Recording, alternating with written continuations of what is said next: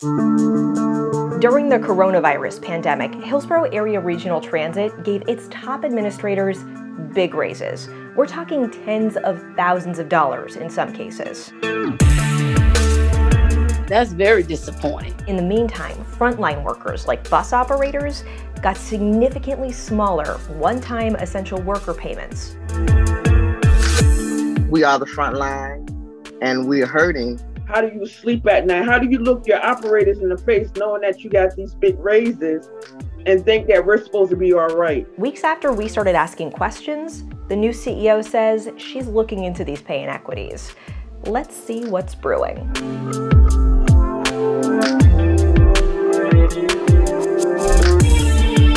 I'm Jenna Bourne, and I'm an investigative reporter at 10 Tampa Bay. If you're new here, welcome to our caffeine-fueled, homemade deep dive into issues that matter to you. Make sure you subscribe so you don't miss an episode. Look at this cute little baby. This is Faith Letitia Brown, and these pictures you're seeing are the only way Letitia Jones has been able to see her grandbaby. That's because she's afraid she might get COVID-19 at work. I have not even been able to hold the baby because I don't know what I have. Jones is a HART paratransit van operator, so she transports people with disabilities that prevent them from using HART buses. Those paratransit vehicles do not have shields on them at all, like the buses. So we're open to anything that's known to man. And we got to knock on people's doors, and then people have to touch you because we might have visual impaired. They have to touch you, and like Ms. Johnson said, we don't know what they have.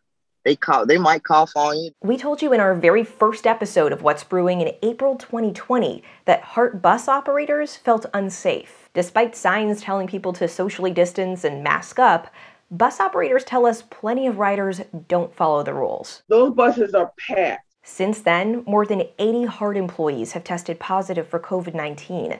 That's about 10% of their workforce. I was out on quarantine back in August for being around someone that had COVID. And someone at work? Yes. And all of this is on top of the physical and verbal abuse they face from riders. In February 2020, we told you on 10 Tampa Bay that attacks on HART drivers increased 220% in 2019. They're trying to penetrate the weapon into my heart. We're still waiting on complete data from HART on 2020 attacks. And while bus and paratransit operators are out there facing all those threats, HART's office workers have gotten to work from home. And those are the people that got big raises last year. I'm just devastated. I can't believe it. I can't believe it.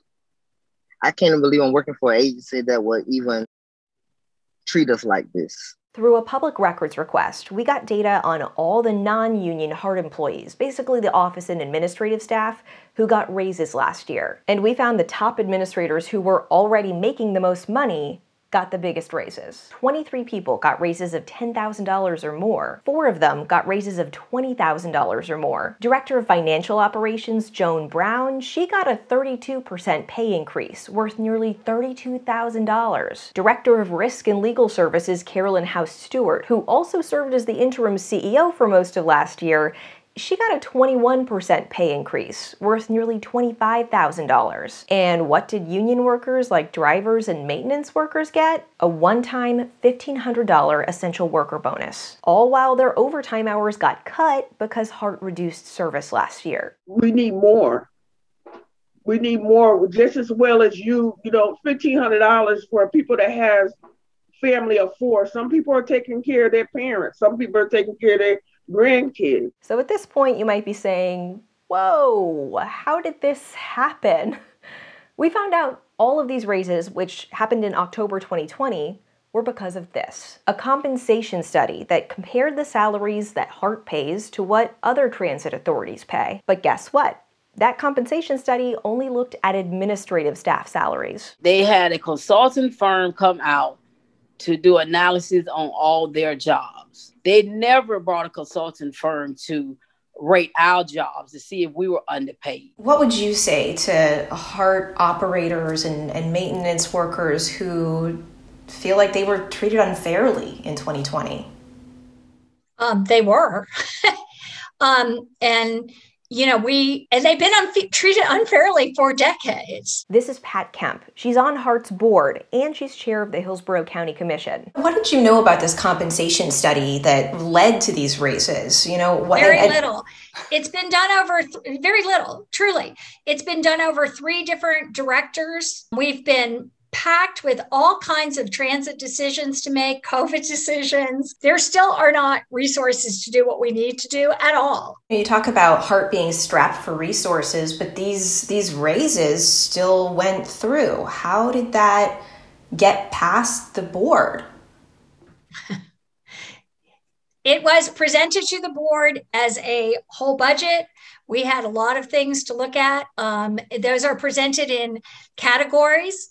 The way it was presented to us was that the staff wasn't taking any of the bonuses that the drivers were taking, that the drivers were being given. Weeks after we started asking questions about these pay inequities in January, HART's new CEO, Adelie LeGrand, said during a Finance and Audit Committee meeting that she's looking into it. So what we'd like to do is take some more time to go through this analysis and then present to you a way forward so that we can, make some adjustments as needed to bring more equity into this process. LeGrand became CEO in January, a couple months after these raises happened. Now, HART is about to start bargaining with the union on pay for these frontline workers. But there's a new challenge. Last month, the Florida Supreme Court ruled Hillsborough County's transportation sales tax was unconstitutional. And that means HART will have less money than they thought. We will not be able to do everything they deserve right now